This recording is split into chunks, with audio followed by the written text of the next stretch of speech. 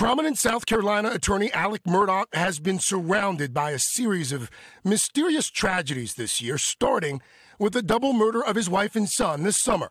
New this morning, one of Murdaugh's attorneys says that authorities consider Alex a person of interest in that case in an interview with Fox Carolina News, though his attorneys continue to deny he had any involvement in the murders. In September, adding to the mystery, Murdaugh said he was shot in the head on a rural road.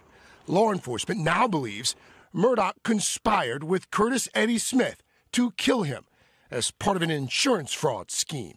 To be clear, does your client maintain utter and complete innocence in this case? Go ahead. I didn't shoot him. Are you innocent of everything? I'm innocent. If I'd have shot him, he'd have been dead. He's alive. Smith now telling his side of the story. Smith tells me he had no idea what Murdaugh's plans were when he agreed to meet a man he called his close friend on a remote road in Hampton County, South Carolina. He says Murdaugh showed up with a gun. And he's standing like this. He said, "You gonna shoot me?" I said, "No." He said, "Well, you just got to do it." And he made his move like this, you know. And I just grabbed his arm. You took the gun. Shoved it behind him, between me and him. And it went off. The gun went off. Did it hit him? Did the bullet hit him? No. So that story where There's he no got blood on me. There's no blood on him. He didn't get shot in the head. No. We bounced off his car and kind of made a move to get the gun, and he hit the dirt, you know. And what percent are you positive that he didn't get shot? If you could put a percentage on it. 1,000. He didn't get shot. Murdaugh's lawyers declined to comment. They've maintained their client suffered a head wound.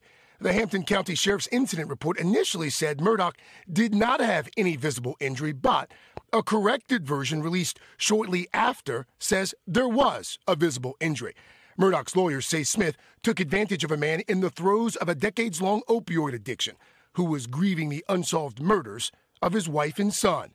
They claim Murdaugh wanted to end his life so his surviving son could collect on a $10 million life insurance policy. Hey, thanks for watching our YouTube channel. Find your favorite recipes, celebrity interviews, uplifting stories, shop our favorite deals, and so much more with the Today app. Download it now.